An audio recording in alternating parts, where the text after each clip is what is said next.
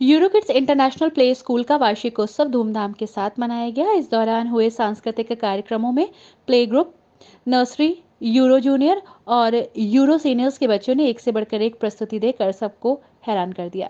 कार्यक्रम का शुभारंभ नन्हे मुन्नों द्वारा गणेश वंदना और स्वागत नृत्य से किया गया।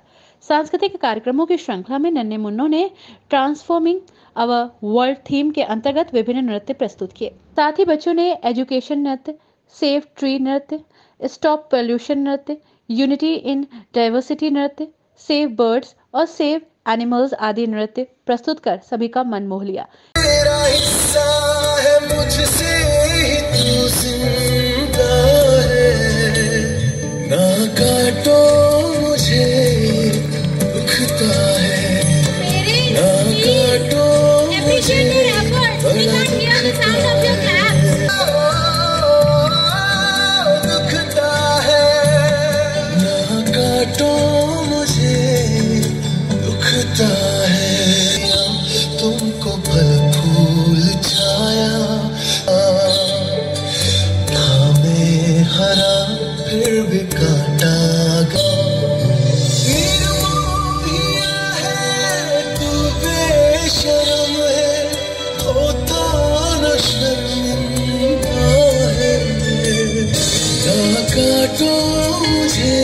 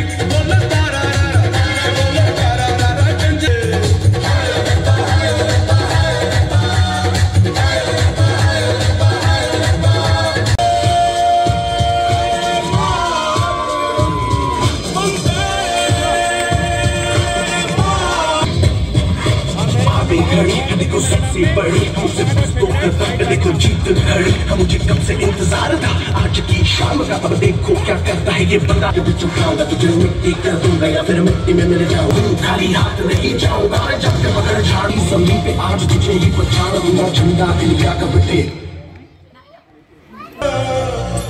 रंग सब्ज रंग सच्चाई का, रंग तेरी रीत का, रंग तेरी प्रीत का, रंग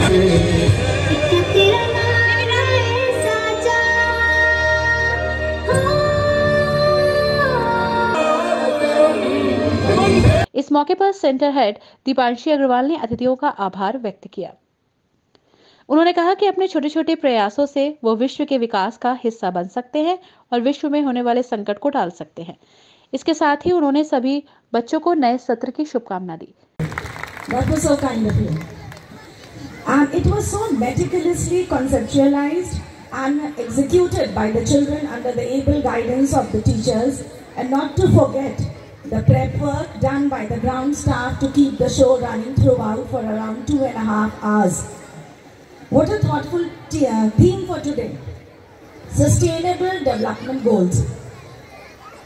Now this is where the child's right begins, comes in. Right to survive, the right to survive, and in a very clean and a green world with good health conditions, and education being one of the basic rights. Most of you must be aware that this theme was adopted by United Nations in 2015 to make the world a better place for our children to live in, where no one is left behind, as our anchor had earlier stated, where all are equal, prosperous and live in harmony. Now this cannot be done in a day or a week or a year, if I say.